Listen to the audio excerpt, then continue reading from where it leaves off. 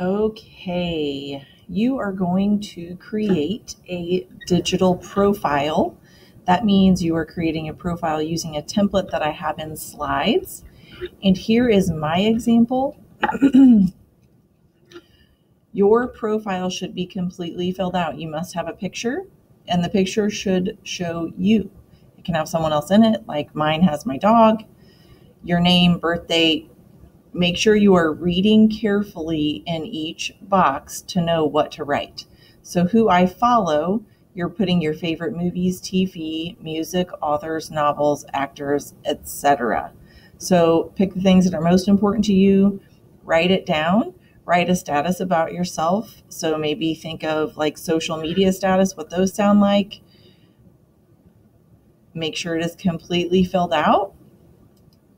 When you go to the next slides, there are two kind of areas where you're going to be writing. It says in the spaces below, briefly write about the topics indicated in the hashtag as they relate to you.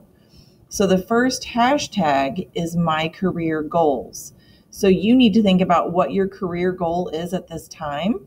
If you don't know for sure what career goal you have, think about your interests and what kind of jobs would relate to those interests.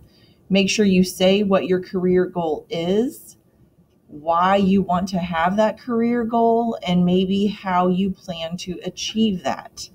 You need to have complete sentences, capital letters, periods, appropriate spaces. All the hashtags are at the bottom. So the next one is about my study habits, and I'm a teacher, so mine may look a little different than yours. But think about when you study, what does that look like? Maybe you don't study long enough. Maybe you only do the things that are in school, whatever that looks like for you. Favorite and least favorite subjects, hobbies and interests, family life. Who do you live with at home? Tell me about them. What do you all do for fun together? What is your family life like?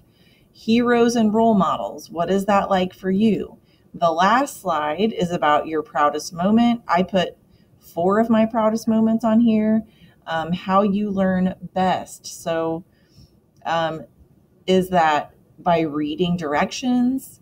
Is it by teaching someone else? Is that by practicing? Is it by hearing something? We all learn differently, and that is okay. So think about how you learn things best and write about it. If you have any questions, please feel free to email me, but that is the expectation for your digital profile. Have a great day.